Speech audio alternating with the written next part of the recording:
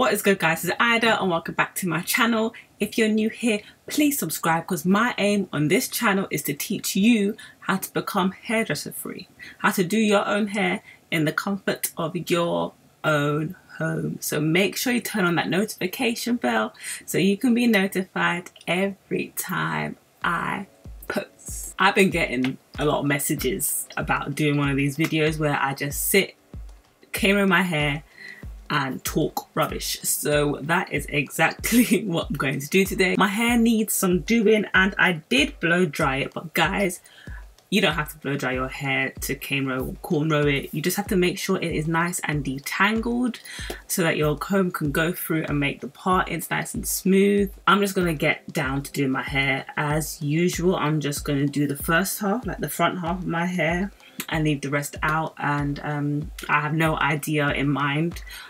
We're gonna find out together what's gonna happen. I've got my wide tooth comb and my rat tail comb, and I've got some hair bands on my arms, and yeah, let's just get right into this video. So I'm going ear to ear basically.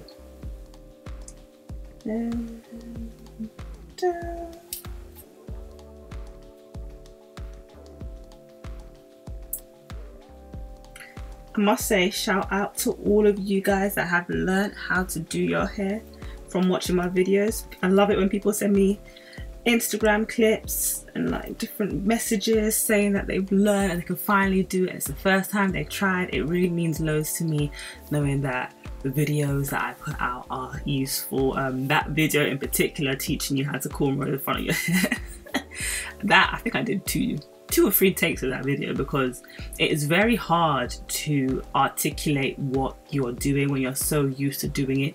It's like trying to walk someone through how to walk, like telling them, yes, you move your foot like this and then the next one comes. It's just a bit hard to kind of take a step back and evaluate what your fingers are doing and teach people how to do it. But I'm glad that it has been received well. Even though of course there are people that haven't been able to pick it up, which is totally understandable. Obviously my way of doing it is not going to work for everyone, but I'm glad that I could help the people out there that I have helped. I feel like I always go this way. There's something about it where I'm always like, yeah, part here, so maybe I might do something different. I don't want to do something different. I like it. Oh, I always pick this corner. I don't know why. It's like my favourite angle to come from. Or maybe we'll do a fringe. Okay. I'm doing some bangs today. Sign this up.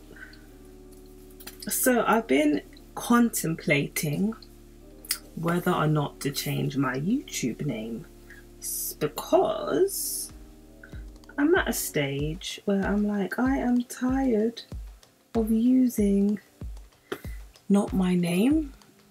I mean, I think I've added my name into this channel, but my plan is to literally just change it to my first name and my surname and maybe add the pronunciation thing in the middle, because I feel like it's still important. People always say my name wrong basically. So my Instagram name has changed. It is now my name, which is Aida Cornrow. So I'm thinking to also change my YouTube name, especially because I don't just want to do hair. Like, I want to include some life stuff in here. And I know obviously not everyone's interested in my life, fair enough. But I do want to eventually, like, see what happens when you talk and do your hair. I do want to eventually do some life stuff, and whoever wants to see it can watch it. If you're here just for my tutorials and the videos of me doing my hair, fair enough. I mean, you're all entitled to watch whatever you want to watch. But yeah, so I'm just thinking whether I should change this one to Aida Cornrow as well and just leave it at that, which may probably happen soon if I do. My arm's already aching. I've been doing insanity again. Insanity. You guys know Insanity, that crazy workout. I've been doing that again. I've completed it once in my life back in like 2015. I completed it and I started it. So I've started it so many times, but I started it again in September, and it's a 2-month long workout boot camp kind of thing. So I've done month 1, then there's a rest week. Please, the workouts within that rest week are murder as well. There's a rest week, there's a rest week in between. Okay, at this point, yeah, I'm gonna just lift up my hands and go to the other angle because my hands are all bent up and up. So I'm just gonna stop there and then continue from this angle. What was I saying? Yeah, so I'm now on the first week of month 2, which is hell, and my body is aching even more. So doing this is murder. Look at this loop. Can you see that loop? Sometimes loops form. I don't know if you can see it. That thing there. So I'm just going to take this bit out. Remove my comb here.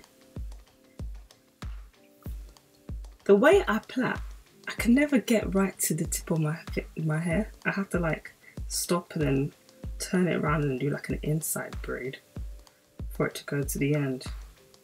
I also wonder what other random things that you guys want to learn, because for example, I didn't think that people really cared about learning how to put beads on their hair, but that video is done really well, and I don't know what kind of things that I may find maybe simple to do or like second nature that some people may struggle with. So if there is any random hair things that you think I can help with, there's been a few requests that I need to film. Yeah, let me know what kind of random, like, what the hell is this? What kind of videos that you think you would like to learn that will also be helpful for others. My edges are forever struggling. Switching between the actual rat tail and the comb itself helps as well.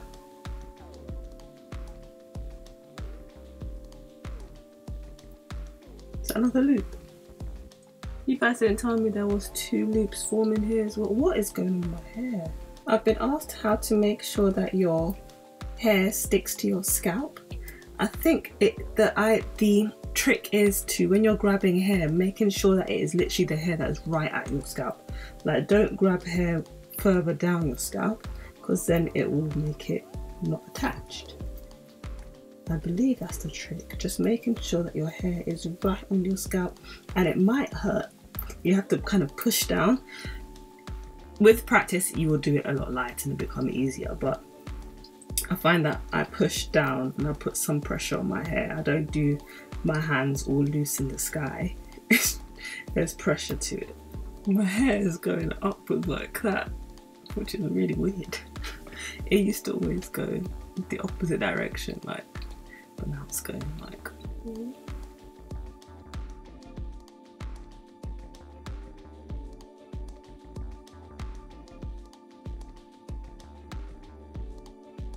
So it kind of looks like it's part of this line as well. This is the artist in me. But if I start going this way, yeah, I think it could work. I think it might just work. So I'm thinking, because there's a bit here, do I have to then go like that and round? But I don't want to do that unless I go down with one side and up the other side.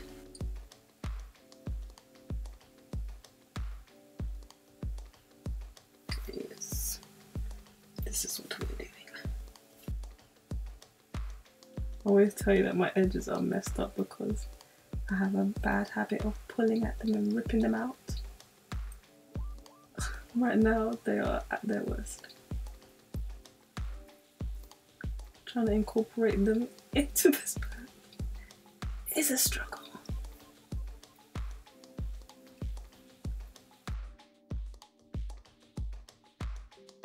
What is this? What is that? I'd rather just pull it out completely. Sometimes turning your head also helps with the parting. You can see I'm not actually looking at the mirror right now because my head is turned this way. It's a bit hard to look at the mirror, and it's just easier for my hands to be plaiting in this angle while my head is turned. And then if I feel like I need to check something, then I'll pause, have a look, and then go back. So it's very skinny, that beginning bit. So we're going to take that little bit, split it in 3, and then just start plaiting really small. It might just be a little plait rather than picking up hair at the beginning. Then as you get further, you start picking up hair.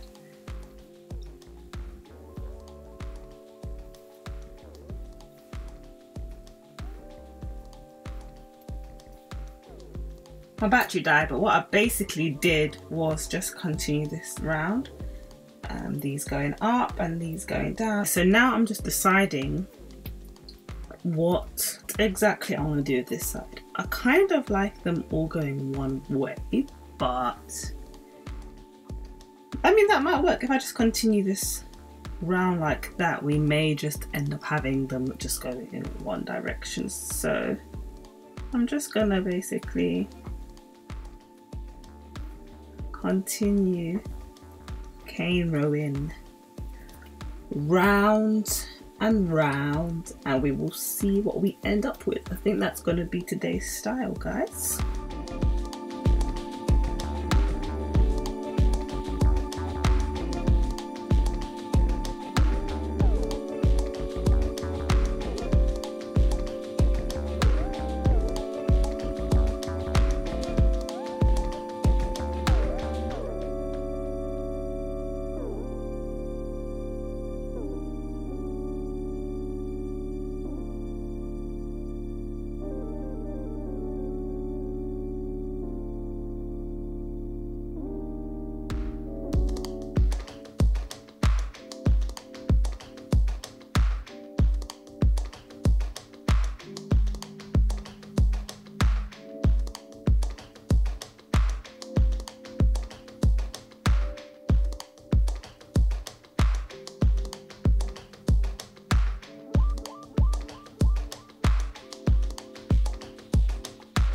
And we are finally done.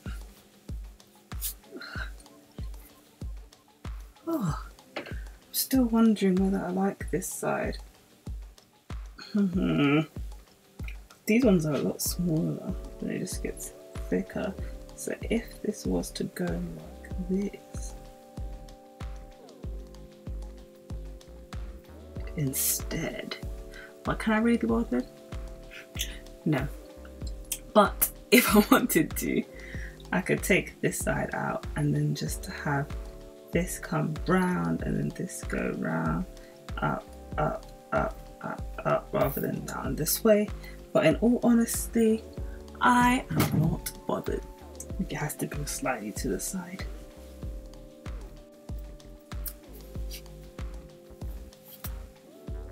Then we got a big puff there. I'm gonna add some beads for this bag here. I'm not sure what beads to go for, probably some plain ones. I'm gonna use this beader to attach these beads to these plaits. So just put it on there, fold the end, put it in, and pull. And then use my elastic band.